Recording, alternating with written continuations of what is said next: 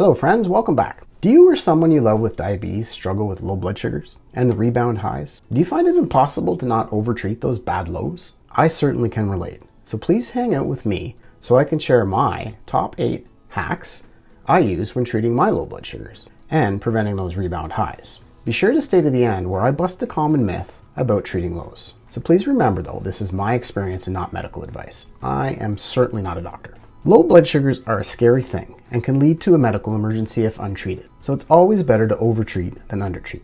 So let's get to it. Tip number 1, carry fast-acting carbohydrate at all times. I learned this one the hard way and have found myself in some pretty scary situations over the years where I had no quick-acting carb close by. I now carry a small amount of quick-acting carb at all times. I also keep some in my car. This is important for me being a type 1 diabetic on insulin. It also prevents me from grabbing the wrong food to eat to treat lows, which can lead to overtreatment and delayed spikes in blood sugar later on. Tip number 2, try to use fast-acting measurable carb when treating low blood sugars. I personally use dextrose tabs to treat my low blood sugars and to more accurately bring my sugar levels into range on my continuous glucose monitor. Using dex tabs prevents me from overtreating because I can split them in half, providing me with 2 grams of carb versus 4 grams. And it allows me to treat it more accurately. I find that using things like juice, pop, candy, other sweets makes it very hard to limit the amount and almost always leads to rebound high blood sugars for me. Chocolate bars are great in a pinch, but contain fats which lead to delayed spikes in blood sugar and overtreatment. But in a pinch, grab what you can. Tip number 3, test. Preferably when not low to determine how much a small amount of fast-acting carb raises your blood sugar. With my own testing, I know exactly how much half a tablet, 1, 2, 3 tablets will raise my blood sugar. This allows me to take just enough to get my blood sugars back into that range on my CGM or continuous glucose monitor without rebounding too high and hopping onto that blood sugar roller coaster. Tip number 4, don't always trust the continuous glucose monitor reading.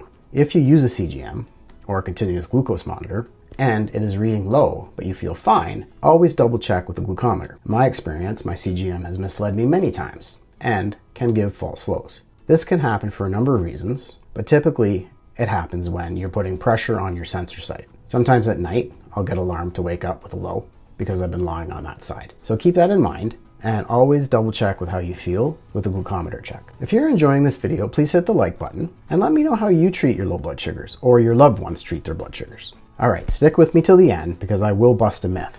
Now for tip number 5, understanding food on board, insulin on board, and previous exercise. I have learned myself that not all lows are created equal. If I have insulin on board and miscalculated my insulin to carb amount, sugar can drop really fast. Exercise, if I've done it recently or if I've done a really intense bout, can also cause a delayed and sudden drop in blood sugar. So I ask myself those questions.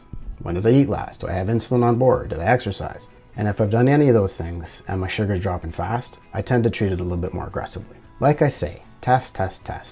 And it's always better to overtreat than undertreat. Tip number 6, set a timer after treating your low with quick carb. I don't know about you, my friends, but over the years, I've had some pretty serious lows. And that fight or flight response, especially in the middle of the night, when it kicks in hard. And that craving to eat everything in sight that contains sugar, it's impossible to resist. I often think that's how sharks must feel when they sense blood in the water. My partner will ask me if my sugar's okay or low when I'm found sort of gravitating and wandering over into the candy aisle at the grocery store, as you can see here. I found that taking only a prescribed amount of fast-acting carb really difficult when you're really low. So now I take the prescribed amount that I figured out based on my blood sugars and I set a timer for 15 minutes. Timer goes off, the cravings to eat that carb usually goes away a little bit, it's a little less intense, and it just prevents me from overtreating. Trust me, my mom used to find like whole bags of cookies empty. Tip number 7, fine-tune your overall diabetes management plan. Look at your numbers and readings, or CGM data in my case, and look for patterns. If I notice patterns or trends, like I'm always low at a certain time of day, I consider making changes to my diabetes plan. If you have a team, that's great, do that. If you're independent like I am, make those changes to prevent the lows from even happening in the first place. Tip number 8, protein, the ultimate stabilizer. As you can see here, I had a massive roller coaster blood sugar ride the other day. It was because I failed to consume, basically, dinner, which usually has protein, and I had popcorn instead. I failed to adjust for that, and then I ended up with up and down blood sugar readings for most of the night. The lows were really bad. because there's no protein digesting really slowly in my body to keep my blood sugars level. So protein is the ultimate stabilizer for blood sugars. All right, let's get to the myth busting. Back in the day, I was taught to treat blood sugars using the 15-gram rule.